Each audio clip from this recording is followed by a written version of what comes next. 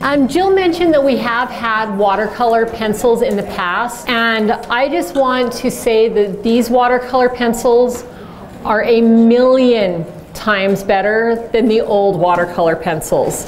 These actually blend. I was not a huge fan of the old watercolor pencils. I was, however, a big fan of the watercolor crayons, and I did cry when those were gone. So let me talk a couple things about watercolor pencils. First, you might be thinking, why would I want to get them if I already have ink pads and I can watercolor? The biggest thing that I can say that I love about it is that I've got this many colors in this much space. I can add other colors into it, but it's easy for me. Like, I keep these on my desk in a little cup, and I have access to a lot of colors that I can quickly use instead of opening up each pad over and over again. So just the convenience right there is really nice. I am going to show you a few different cards and a few different techniques. The first thing I'm going to show you, I'm going to be using the colors of Real Red, I'm going to use Coral, Daffodil, and Pumpkin, and I'm going to be using the Aqua Painter. This paper I'm using is it's called shimmer paper with the little, So I like that the shimmer works really good with the pencils. On this one, I'm just going to add some colors. Oh, do you like my fingers? Who needs a manicure when we've got ink, right? So I'm just coloring all around, and you could do with whatever colors you wanted to do, that doesn't matter. And then using my Aqua Painter, I'm just gonna start blending them. Do you know what? It's not better, I'll say that, because I like, and I do have somewhere we're gonna be using the watercolor paper, just different techniques I like for different reasons. The shimmer paper, I love it's just a really crisp, clear paper, which is nice. You have to, I think that when you're using the watercolor paper, that tends to work a little bit better when you're using more color, so sometimes using your ink versus the pencils. For the pencils, I do prefer the shimmer paper better. So just really easy doing a background like that. Then pretending like this is dry because it's going to take too long to dry and we don't want to take too much time. I just took a bold stamp. You could do any bold image or word. Put it in your archival ink or your stays on ink. Oh wait, stamp. And there you go. You've got an easy card. So that's just way simple. Don't mind the little ink that I accidentally dropped it in my ink after I stamped it, and I was not going to redo it. So that's really easy. Another thing is notice how this one's still a little bit lighter. Sometimes after they dry, I'll go back in and add just a little bit more in areas to darken it up a bit. Now we've got two different papers. I'm going to show you what they both look like. So here is our glimmer paper, and this is our watercolor paper. See how easy it is to just have all those colors right there? This, I'm just going to kind of mess around and add some different colors in. You don't have to be too exact, because the nice thing is I'm going to do it on both of them, is you're going to be blending them out. So this is Old Olive. Then I'm going to add a little bit of, this is Bermuda Bay, which sounds kind of weird to put in here, but we're going to work with some of the colors that we have, and a little bit of Pacific Point. Sometimes when you're doing these, don't be afraid on watercoloring to experiment with different color choices. Sometimes I'll look at them like, oh, those won't work together. But when they blend, they can turn out really pretty. And sometimes they turn out really ugly. It's just a chance to take. Had that happen too. Trial and error. It is just a small piece of paper, and you know what? You're gonna go through other ones. But some of the experiments I've tried, I'm like, oh, that was fun. Okay, so one thing is when you're blending, if you have the watercolor paper, it blends easier. It's just the nature of the paper just allows the colors to swirl around easier. This was watercolor paper. So this one will still blend, but it doesn't have the same, what would be a good word for it? It doesn't incorporate quite as nicely, but there is a convenience of shimmer paper it's easy. It's also cheaper. Then around the outsides, I'm just going to add some other colors. This is Rich Razzleberry. We're gonna add some Melon Mambo, and maybe I'll put just a teeny bit of coral in there, just in a few spots, and just a little bit of yellow. Okay, so I tend to do that a lot. When you watercolor, make sure you have a paper towel because you want to clear it off. And if you guys keep seeing me go on my hands, it's because I'm always wanting to see how much water's coming out.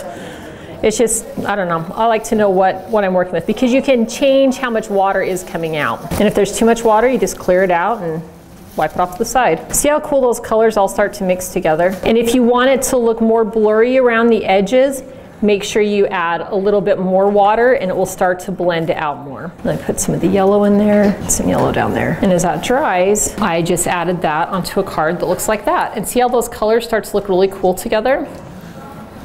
So that's another easy card you can do. Another technique is with embossing. Now on this one, I pre-embossed. I took the Rose Wonder Stamp set and I took the big stamp out of there and I embossed it in white onto the glimmer paper. Now I'm not going to do this whole card, but I'm going to show another technique I like to do. I'm going to do my rose using Bermuda Bay and Pacific Point. And it doesn't matter how exact you color this on, we're just getting some colors in here. And just kind of mix those in together. Then we're going to start blending them in.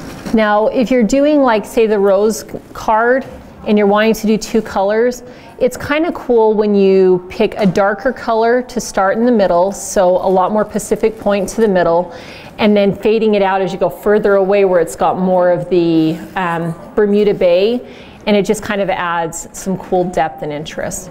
But see how easy that is? It's going to resist it wherever the embossing is, so you don't have to worry about staying in your lines too much because it's not going to stick wherever you've embossed. And the nice thing about watercoloring is if you get out of the lines, that's part of watercolor's charm too. And then I did the leaves using the Old Olive and Bermuda Bay also. So I'm only doing part of my rose here, so you don't have to watch me color the whole thing. And as I finished that, I ended up with this. And then this is just the gray around the outside.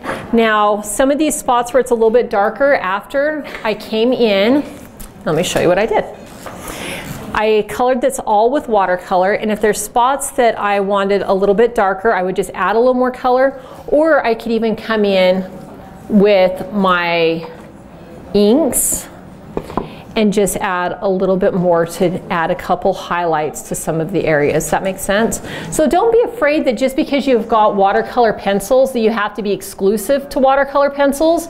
By all means, use these as like your fast part, and then add more of your watercolor, your regular stamp pads for more versatility to get more colors, or to use the exact same colors you have, but because you want to add more depth or a little bit darker coloring. And then I did the same with the edges here. I just added some watercoloring along the edge of my the happy birthday little sentiment. So pretty cool. It makes it look really pretty. I think when you add watercoloring, it just looks more artsy fartsy, and I like it. All right, now a couple of people asked about a card that I had hanging up that looked like this, and it makes it look like you just all did it yourself. Well, I'm going to show you how you can fake people out, and you can be like, check me out, I'm a watercolor and an artist, but you're really not. This is how you do it. So get your paper. Once again, I'm using the shimmer paper. I'm going to be using Beautiful You because I love it. And I'm using Crumb Cake ink. This one's a different one from Beautiful You, but Stamp It Up, stamp it off twice,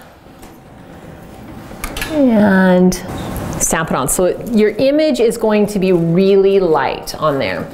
So I'm going to do her dress with this yellow or whatever color you want. I did yellow, making it a little bit darker along my left edge, just because I want that to be kind of where my shadow side is. A little bit on her hat. And then I'm going to come in with my pumpkin pie, and I'm going to add just a little bit more color. Even though I want the dress to be yellow, I want there to show like there's some shadowy area to get a little bit more depth. Use my aqua painter to start blending those all in. For her skin, we didn't have a fabulous skin color, and since I had already stamped in the crumb cake, I just used just a little bit of crumb cake to just kind of accent where her legs are a little bit. So it's going to kind of have a look that like you hand drew this in. We've got some espresso for hair if we want to add a little bit more color in there. I'm telling you, that's a nice thing about watercoloring, is it's really forgiving. Now, one thing that I tend to think when I am watercoloring is I like to visualize the sun coming in. For me right here, I was visualizing the sun coming in from here, which is why I added that slightly darker around this side of her dress, this side of her hat. little things like that really do make a big difference. Because if you don't want it to be super dark over here and super dark over here, it's always just picture wherever you want your light to be. I just go, there's my sun today, or there's my sun. And then I try to focus my shadows in that direction. And it really helps out with making things look a little more natural. And then I also shadowed around the outside. There's that girl. Here she is standing in the rain. This one I added a little bit more water, so it even had, and I kept this one much looser. See, like this one I kept in the lines more. This one I added more water, so it was even more of a watercolor look. They're really easy, really forgiving, but just making sure you stamp off twice with your light color, and I'll give you a really good guideline. Here's one final card I'm not going to demo for you, but this one I just wanted to show. This one's one where I added a lot more water, so the color started to bleed more. And then after I added the water, and after it had all the way dried, this is one that I came back in after and I darkened areas up. When you're trying to find areas to highlight, try to find areas that are close to details, like in the corners. Will really help add some things. Like I added some around the flowers, around some of the leaves, but not around all the leaves, so that it kind of added some cool dimension. But like I said, don't be afraid to intermix your pads with your pencils. But you will find that your pencils will become a huge time saver. It just makes it really convenient. And if you don't all walk away with pencils, I will feel as though I failed you, because they really are so nice to have. Thanks, guys.